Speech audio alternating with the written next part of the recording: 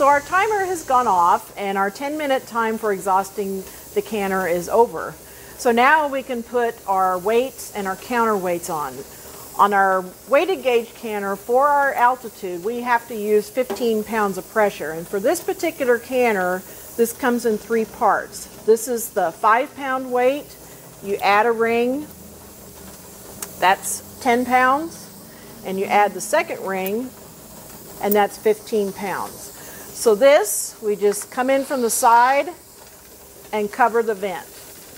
On the dial gauge canner, we use this weight, which is called a counterweight, and we will come in from the side on that and place that on top of the vent. As you can see in the front of these canners, there's 2 valves that have popped up. These are pressure indicator valves, and they also lock the lid onto the canner. This is one of several safety features that are on these newer models of canners that are out today. There's on the back side, there are small black plugs on the top of the lid. Those are overpressure plugs, so in case our pressure would spike, those plugs will pop out, and then you'll get an immediately release of pressure inside. So that's another safety feature. And again, the lid only goes on one way, so that's the third safety features on both of these canners. So we've got pressure building up in here.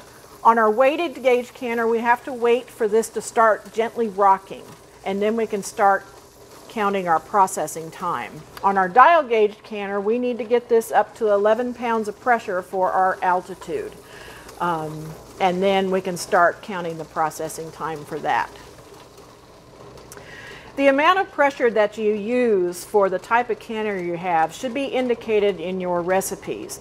It will tell you if you have a weighted gauge canner, you will use either 5, 10, or 15 pounds based on your altitude of residence. So for example, for this one, for canning meat, the weighted gauge pressure that we need to use for 0 to 1,000 feet is 10 pounds of pressure.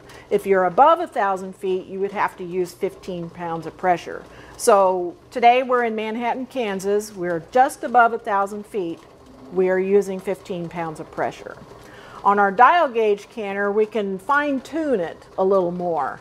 We will use 11 pounds of pressure because on the recipe it will state for a dial gauge canner 0 to 2,000 feet, you need to use 11 pounds of pressure. So at this point, we need to monitor how the pressure is building, and we can adjust how the pressure is working with our burners. When it gets close to where the pressure needs to be, we can usually turn the burners down.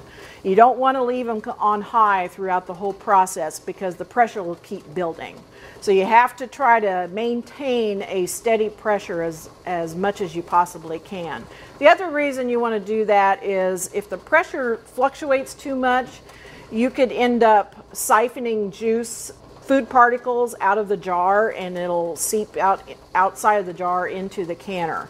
And then when you're done, you'll lose a lot of liquid, and it'll look like the liquid has gone out of the jar.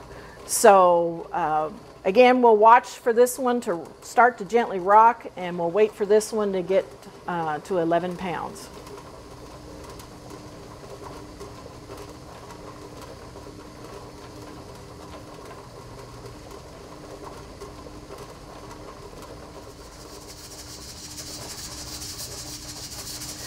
So our weighted gauge is up to pressure, and the weight has started to rock gently. And this is about the tempo that you want to see the weighted gauge to jiggle. So we've started our process time, and again, this is pints, and we want to go for an hour and 15 minutes, otherwise known as 75 minutes. If we had quarts in here, we would go for an hour and a half or 90 minutes. And we want to maintain this steady, gentle rock throughout that whole processing time. So again, you don't want to walk away. You can do other things in your kitchen. You just have to listen. Make sure you still hear this rocking. If it starts to jiggle a lot faster than this, your pressure is getting too high, so you need to turn down your burner. On the other hand, if it stops jiggling, then your pressure has dropped down too low. Then you need to restart it, get it back up, and you need to restart your processing time. So that's another important key to make sure that you're paying attention to what your canner is doing. Okay, our dial gauge has reached the pressure that we want. It's at 11, and in fact, it's a little bit over 11. So now we can start our process time, which would be 1 hour and 15 minutes for pint jars. If we had quart jars in here, it would be 1 hour and 30 minutes. During the process time, this counterweight should stay steady. We want to try to keep the pressure steady. We just have to monitor it. You don't want to walk away from these canners. You want to make sure you're in the vicinity, still in your kitchen, watching the pressure, because it could fluctuate a little bit. And again, you want to use your burner to monitor and adjust your temperature and keep your pressure at its steady point.